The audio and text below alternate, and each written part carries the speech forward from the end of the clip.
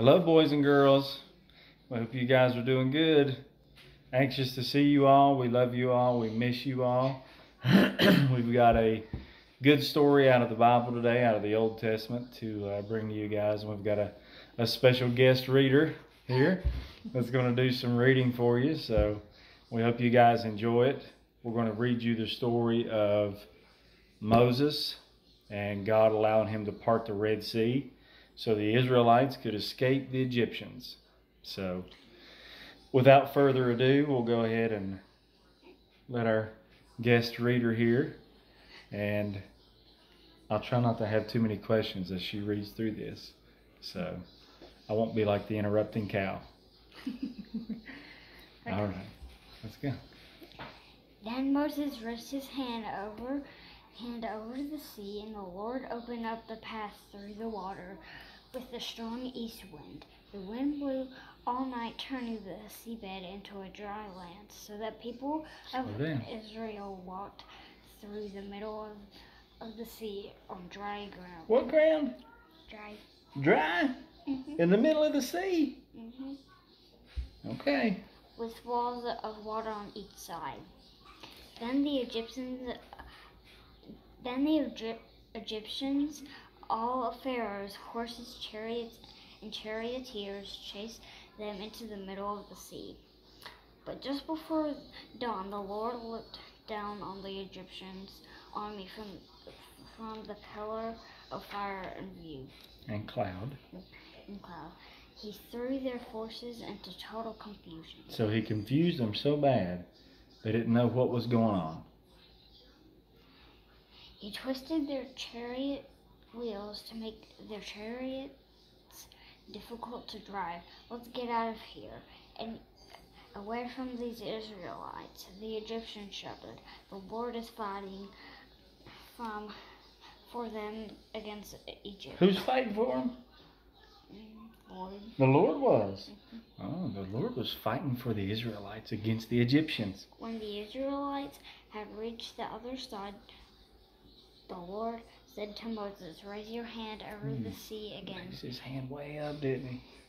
Then the water will rush back and cover the Egyptians and their chariots and charioteers. So as the sun began to rise, Moses raised his hand over the sea, and the water rushed back into the usual place. The Egyptians tried to escape, but the Lord swept them into the sea. How many of them was in there? I think we're going to find out. Keep going. Then the waters returned and covered all the chariots and charioteers into the entire army of Pharaoh. So how many was it? Tell them how many it was. How many? The entire army of Pharaoh. The whole army of Pharaoh. Not one was left out over on the beach looking. Not one was left out over there fishing somewhere.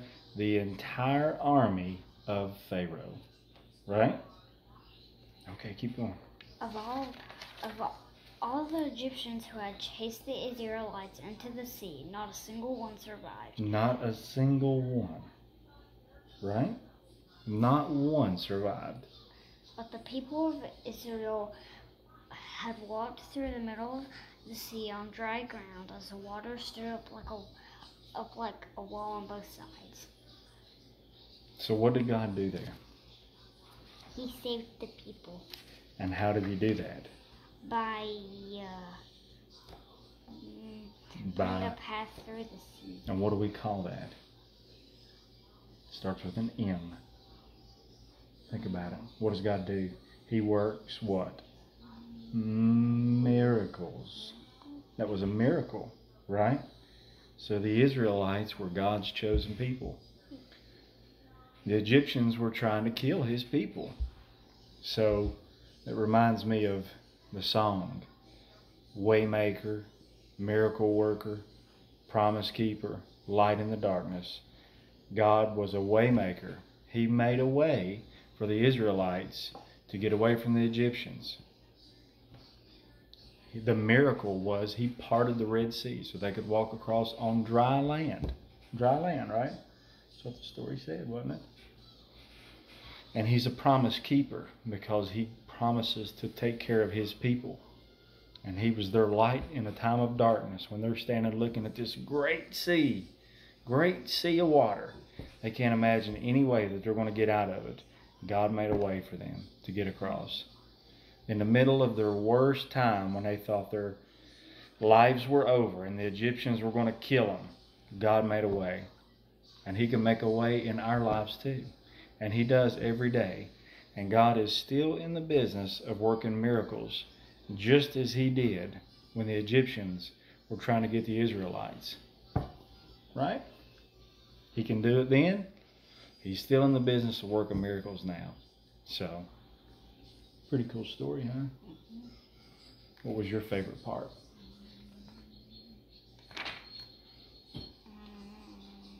Mine was the dry ground. How many seas you think have dry ground on the bottom? None. But God can make them dry. At the command of his voice, he controls the waters and the seas, doesn't he?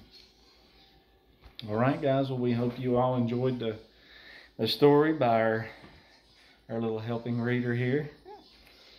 We miss you guys. We love you all. We hope that we can be back together with you again soon. So I know you guys are anxious to see us. We're anxious to see you all too. So just hang tight through all this, and we'll be together again with you all soon.